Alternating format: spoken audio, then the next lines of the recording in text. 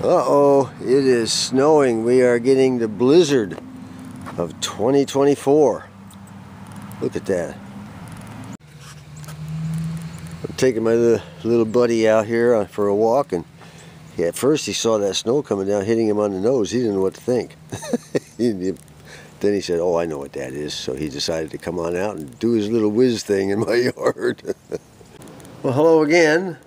Today we're going to strip down the chassis a little bit. Not strip it down, but remove some tubes and things like that. And we're also going to repair this little rip, this little tear right here. That's about all we're going to do. We're going to go nice and easy, nice and slow. I'm not going to crunch everybody with tons of information. Take it slow, take it easy. If you don't have time for that, then find another hobby. Okay, you got to have patience. You got to take your time. There's no rush to this stuff. And when you get done, it should work perfectly, and you'll be proud of yourself for what you did. Okay, here goes. All I'm going to do is, this is the dryer cloth right here. It's really tough stuff. I used one. Don't get one out of the box. You want it to be used, and it's tough. It's strong. I'm going to go ahead and cut this corner out. I already cut one piece, one side of it. Just cut a little piece out. Come on, baby. Okay, there we go. Now keep a couple of those things folded inside of a sandwich bag somewhere, on your parts drawers or something like that, and you'll always have it. That's how I do her. I don't have to always have to dry clothes to get one. Now I'm going to go ahead and cut this little piece right here.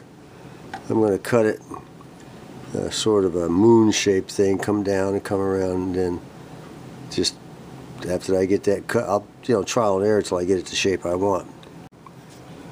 Alright, that's about what I want, and you can use a pencil eraser to move it around. You won't damage the speaker. See, if you try to use a pencil point, you're liable to stick it to the speaker again. Just kind of move it around gently, gently, gently, until you get it. You say, "Yep, I think I just about got it the right shape," right like that. I'll get it. There you go. Then we'll take the liquid tape, and we'll put that on the speaker cone, the old cone first. Alright, we've got the liquid tape on. Now we take this and we just put it right over the top, like so. And again, we use our pencil eraser to move it to where we want it.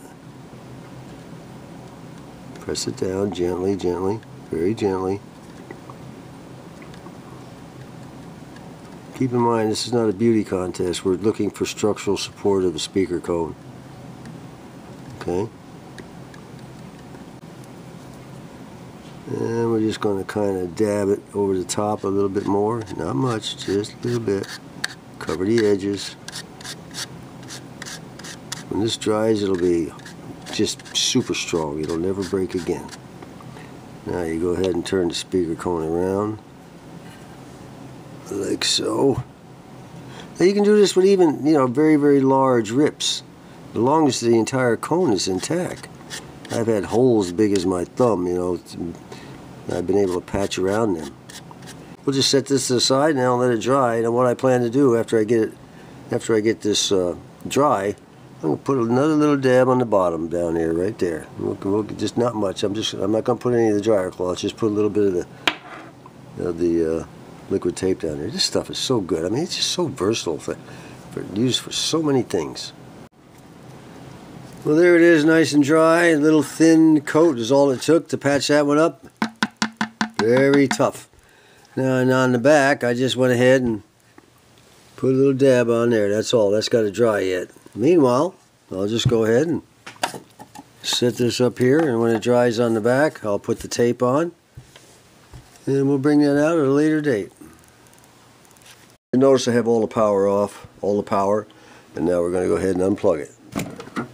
We won't be powering this thing up until it's ready to go next time. It's going to be several videos, and we're not going to power up until, there will be no whine before it's time. I'm going to take the tubes out of the radio. I'm going to put them in this bag right here. I want you newbies to pay attention now. This is very important. I'm not going to just plunge in and start tearing stuff apart and everything. We're going to go slow. We're going to teach folks that want to learn. Some people said, "I'd love to restore an old radio," or "I have my old grandpa's radio. It's been sitting around for years. Non-battery type." This is an AC radio, and maybe you'd like to learn how to do it. Now keep in mind, when you work on these things, you work at your own risk. These things are dangerous. These things can kill you. And they will kill you, and they have killed you. The first radio, as I said, I ever worked on was one of these, Airline 62 198. And I had a tube that was loose here, this one in particular, this one right here. And I reached over. See, you don't know, before you get these radios, where if you get one off of eBay in particular, you don't know what the last chump did on this radio. He's selling it maybe to get rid of it because he screwed it up and he can't deal with it anymore. Don't trust them, and don't trust the seller. He's just dumping. He's either dumping it off because he found it in another flea market and he's just doing a flip, and or he was one of these guys that worked on it and he just gave up. He said, I can't fix it. I'm tired of this crap. I'm going to get rid of it. And there's no telling what he's done underneath this chassis. So you got to be extremely careful, because what he did might have killed you, might kill you. Now look, I'm going to give you an example. On the first one I had, the radio wasn't working so hot. This was in 2008, the exact same model. Then I looked over and I said, oh, look at here. It was plugged in. It was kind of coming and going a little bit. And I said, what is causing that, you know? And I said, I see what's going on. I don't have that tube plugged in all the way. So I went ahead and took my thumb like that, and I pushed down on it to seat it into the socket. And holy mackerel, my thumb it was just voltage shot right through there. It's not supposed to do that. This is a metal tube. There's glass underneath with a metal case. What happened was this pin 1 on these tube sockets where you use metal tubes, pin 1 has to be grounded because it's connected to the metal. Well, they had disconnected that, and when I went like that, it just shot right through my thumb, and it was just terrible. My thumb stayed numb for a week. Now, trust me, that was a lesson learned. I did not know that the pin 1 on metal tubes in the socket has to be grounded. Well, I know now. I don't even have to be reminded of it. You know, that was such a shock. These things can kill you. I repeat it, you can die from these things, okay? I almost died from that. My thumb almost died anyway. Oh, it was terrible. This shot through me like, I cannot tell you. Well, for those of you who have had a good shot of electricity, it's just the strangest feeling. Fortunately, it never went any further than my thumb, and fortunately, I still have my thumb. So we're going to go about this very slowly. Now, I told you about this right here being warped, and I had to glue it all the way down because I pulled it, and as usual, it just popped right in two. They're just so brittle. There's nothing you can do about it. I'm going to show you what I repaired the last radio, or what I used to repair the light diffuser on the last radio. Now this is it. I got this at Hobby Lobby. This is what I used last time. It's plastic. It's used for templates, to make templates out of. And you'll see here, you got to have something stiffer, nice and stiff, and that's what this is. Okay, what I'm going to do is take that off eventually, lay it on here, draw a circle around it. I'm going to cut it out, put a small hole in the middle that'll fit the collar that attaches this to the shaft. It's kind of a, you know, you got to be real careful with it, but just to let you know that these things are available in Hobby Lobby. And, you know, it was only $2.99. You don't need a big giant sheet. Okay, this one, I don't even know what the size of this thing is. It doesn't say, as usual. Made in China. Oh, fantastic. So you know it's perfect. All right, let's go into a few details now. I just pulled this tube out. This is our 80 rectifier. And after you get it out, this base here is glued on with old glue. Now, these things are what? This is from 1936, for crying out loud. That's an old radio. And that glue they used back in the 30s was not very good. It was good, but not very good. And it wasn't designed to last 80 years, okay? So be careful. Now, I'm wiggling this one to see if it's loose. It's not loose, lucky me. If it were loose, I would take some super glue, gel, not the stuff that dries quickly. Use the gel, because sometimes you get it up on the glass, you want to wipe it off. You clean this real good around here with a brush, get it nice and clean, and then you sort of let that gel go down in there, and then set that baby up like that somewhere until it dries. Don't get impatient. That's one way to fix it, okay? There's tons of ways to do this stuff, okay? But that's how I would do it, and that's how I have done it, and it works perfect. And it holds those bases on real good, nice and tight. Sometimes these tubes are in the radio so tight that you have to wiggle them around. You got to get them out. When you get them out, in the process of doing that, you break this loose. Okay. And then the object here, just the wires come out of the bottom of the glass tube, and then they go to each of these pins. As long as the wires are still connected, you're okay. You just got to glue it back on. All right. Let me get the rest of the tubes out. All right, here's the next one. Now this is the metal sheath tube, okay? Where the metal, it's a shield on the tube. Now, pin number 1 in the socket down below has to be grounded. Keep that in mind on all of these metal tubes. And now the next one we're going to pull out is this here is a grid cap, I believe. Some of them are not grid caps, some of them are something else. But I'm pretty sure these are grid caps. I haven't really studied the schematic that much yet. And these caps that are on there, they'll sometimes pull the cap right loose from the tube. I've had them come completely off and break the wire. And say, oh man, and it happened when I first started. I wasn't aware of that. These things are sometimes so stuck on. Now, you got to kind of go gently with this. Just kind of gently twist back and forth. Now sometimes when you're twisting, you're also twisting this grid cap. You gotta look at that. You gotta eyeball that stuff, okay? Just don't start twisting and everything, because you might be twisting the entire mess. So one way to get that off of there is to take a little screwdriver. If you're not sure, sometimes they're pretty stuck, and you just kind of give it a little twist and see if see it's starting to come up already. Say, okay, good. We can take that off now. Let's just pull it straight up. There you go. Well, what happens if you pull this cap off? Well, it's fixable. It's flexible, as long as underneath this cap is a tip of glass, like so. And the wire comes up through that glass and is soldered to a hole in the top of this right here. So if you break that thing off there, you'll have to extract the solder from the top of the grid cap, clean it out, and then if you're lucky, you can chip away the glass just a tad around that little piece of wire. This will be off the tube, of course, sitting over here on the desk. But you can, you set your tube up in some kind of a holder. You take a little pair of like cutters or something. You just chip away around that wire, and then you can attach another thin wire, solder it up.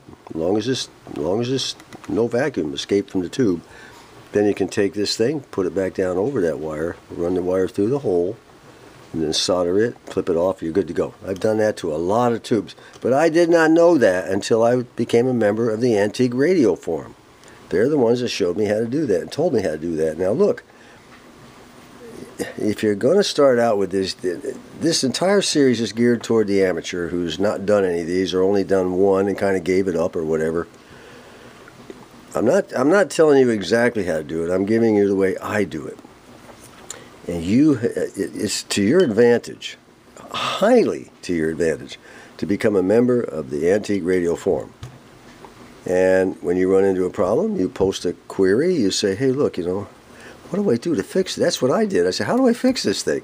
And they told me how. I mean, I didn't wear them out with my incessant questions.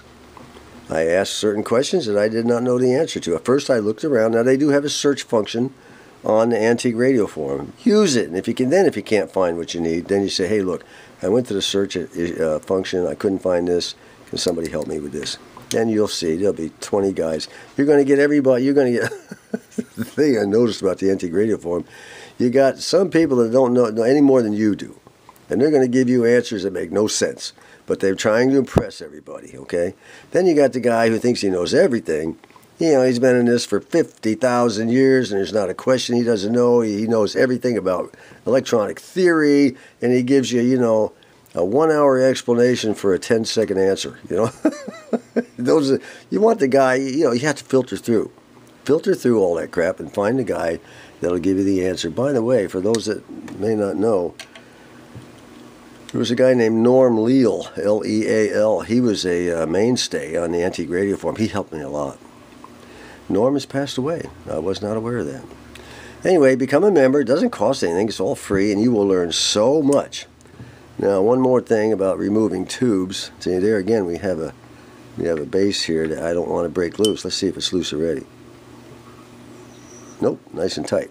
Now what you can do, if you're unsure, is you can take a screwdriver, a little larger one maybe, and twist it, and that'll help. I've had tubes so stuck in these sockets, I didn't think I'd ever get them out. Go down here and grab it around the base itself, okay? And then wiggle it a little bit. Don't grab all tubes by the glass and pull them out. You can use the base, even if the base is loose. You can still use the base to get them out. Okay, now we got 2 tubes out of there. Now comes the fun and games. This one here is the same way. Let me go ahead and remove this one. This is a shield, okay, which is actually no different than the shield on this one right here, okay, only these are covered. Now we go ahead and we're going to take this. I'm going to see if I can use this as a fulcrum, see if I can get this one up. She's budging a little bit. Got to go easy, you know, you don't want to act like a fool on this stuff, you know. Just if you're in a hurry, don't even bother working on a radio. If you're impatient, find another hobby, okay? Because you're in the wrong one. Trust me on that, I know. Let me see here. Come on, baby, you gonna come up all the way? Looks like she's fairly loose. See, this is one of these stubborn jobs. You got to be careful. She's coming up very slowly.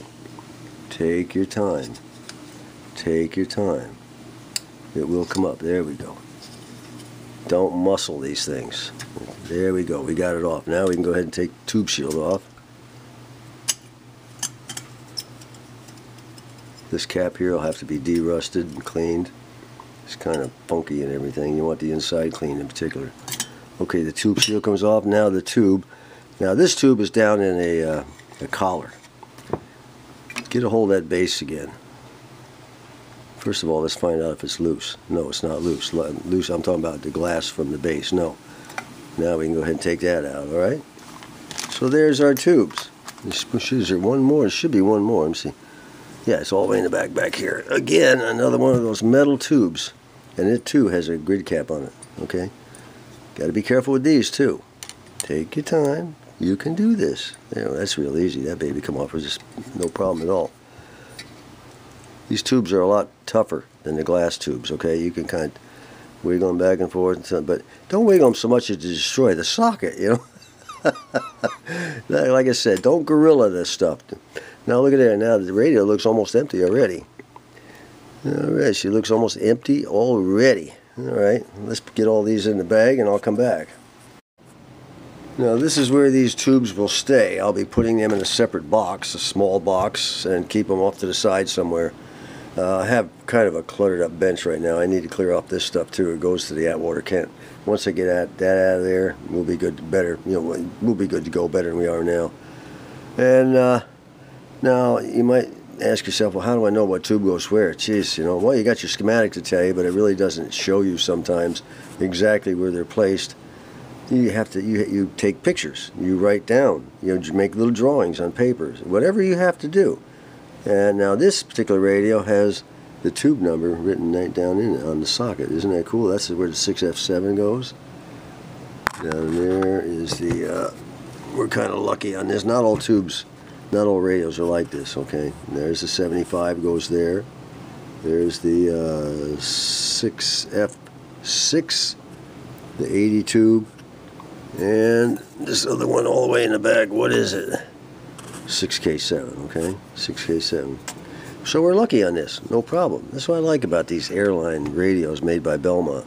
They did that for quite a while. I don't know how long they did it, but okay, I'll be doing short segments on this radio. I'm not going to overload you with a ton of information. I think that's all we need to cover for today. And the last thing I'm going to do is I'm going to repair this speaker. The last thing we're going to do is something I have not done for a while. I think I've only done it twice in all the years I've been on YouTube. And that is, we've only done one completed video on this radio, and we got a lot of comments, which I'm very glad to see. We got 74 of them. Let me see if I can get over here a little bit. We got, come on, camera. We got 74 comments right there, and most of them are, you know, I'm glad to see you back, John. It's, you know, get well soon, that sort of thing. And I'm going to go down the comments, but you know, the ones that just say, I'm glad you're back, we'll bypass those and pick up the ones that are different, you know, and then I'll comment right here instead of writing them all out, okay? Gasman says, after all these years, Mr. John, I'm still impressed by the way you teach. Yeah, well, my wifey was never too impressed. She used to tell me to shut up, especially when I was trying to teach her how to drive. She wound up going to someone else to learn how to drive. I think it was my brother-in-law. Here's one, Tommy Baywick, he says, or Bewick, I'm not sure how it's pronounced. He said he knew if he waited long enough, I'd be back with a radio restoration. I think he was one of the guys that hounded me. I'm not sure. I mean, every time I turned around, I was getting somebody saying, when are you going to do a radio? When are you going to do a radio? Yeah, and here's one, Gavin WB. He said Norm Leal died. He's a great guy who will be sorely missed. He will be. He answered a lot of my questions. A very patient individual, you know. You know, after a while, you learn to just send a message to the guys that don't want to try to impress you with their vast knowledge, you know. This guy had it. He didn't have to prove to anybody. He would tell me what I could do with a problem I had, and almost every time he was 100% right. And yeah, here's a fella, Logan Lyon. He said, finally you're back. Your videos on restoring old radios is what got me into the hobby. Well, I'm glad to hear that. Just be careful. I don't know how long you've been in the hobby, but he says, although I prefer newer FM capable models. Well, I do too, but you know, I like to stick with the wooden radios. That's kind of my thing, you know. And I used to be basket cases, really bad basket cases, you know, the kind that you see after Buzz 1151 gets done with them, you know. I could take them and really make them work better and look better. You know how it is, you know, poor guy. And then here's a guy who talks about an old radio that I never finished. He's right. It's a Airline floor model radio. He said, we never did see you finish the cabinet with the radio inside. He's right. That's Chrissy 4405. He's right. We'll be getting to that. If this radio thing all turns out good and everybody's happy and, you know, the world is right and we haven't suffered any nuclear weapons, no problem. You know, we'll eventually get to it, okay? Here's a fella. He wants to, this is Sakari. Looks like SCAIRRI. He says, you know, looking forward to the radio restoration. Do you still have the pinball machine? Yes, I do. I had two pinball machines. I sold one to the son of Johnny U, our northern Yankee here in Arkansas, and his son was still piddling around with it, I guess. The other one is just sitting. Okay, too many things to do, not enough time to do it. You know how it is, you know. Then we got the old Troller. So happy to see you back. 10 years ago, I talked you into restoring my grandfather's Philco 37 2670. And now here we got old Radio Al. He said he got COVID over Christmas. Where's my pencil at? He said, I've got COVID over Christmas myself. Big blowout on that COVID over Christmas, by the way. Al and I aren't the only ones. He says he's glad to see me do the radio and TV. Our T-Bird videos are right up his alley. He has a lot of radios, this fella here. You need to go check him out. Old Radio Al. Check his channel. Here's a fella named KA9SZX. He said he lost a few friends due to COVID. And that's right. You know, look, this COVID business, some of y'all are being very cavalier about that. I got some comments about, don't be cavalier about COVID. And I'll tell you why. It's mutating. The rules that applied 2 years ago no longer apply now. It's mutating. Every year it's going to mutate. I think what was going to happen is before it's over, we're going to have to get like flu shots. You know, just like we do flu shots. You know, every year it's a different mix of serum depending on the type of flu coming down the pike. So don't get too cavalier about that. Don't lay in your deathbed and say, geez, I should have paid more attention, okay? Don't let these Chinese communists kill you. There's Cool Blue Lights, one of the first guys I subscribed to also. He was a young man. He was, I don't know, I guess he was 16 or 17. Worked on a radio for a year with the help of Old American 5 Radio and got that thing going. And he was so proud, and I was proud of him. He's also got O negative blood, which is kind of cool, which has been proven to diminish the effects of COVID. Here's a fella. This is what I love the most, I think. Zundfolge, Zundfolge. He says, wow, how did you find out all the details of where that radio was made? This is referring, including the names of the people that worked on that radio. Very impressive and cool. He's talking about that Belmont building. Well, I tell you what, Zundfolge, 1432. Look up the word facetious. Oh, let me see what we got here. Donald Warwick again. He says, you know, he says I'm an excellent teacher and guide. I don't know. You know, my wife, you never believe that. You know. She used to tell me, shut up all the time, you know. I can do this, shut up, I don't need you telling me how to do it, you know. Her mother was the same way, great-grandma. I don't need you tell me anything. Because I always used to get up in the morning and Grandma would be sitting at the table eating her breakfast, and I'd walk up and I'd say, I have to go downtown or something, Grandma. Is there anything you like or need to know before I go? I don't need anything from you.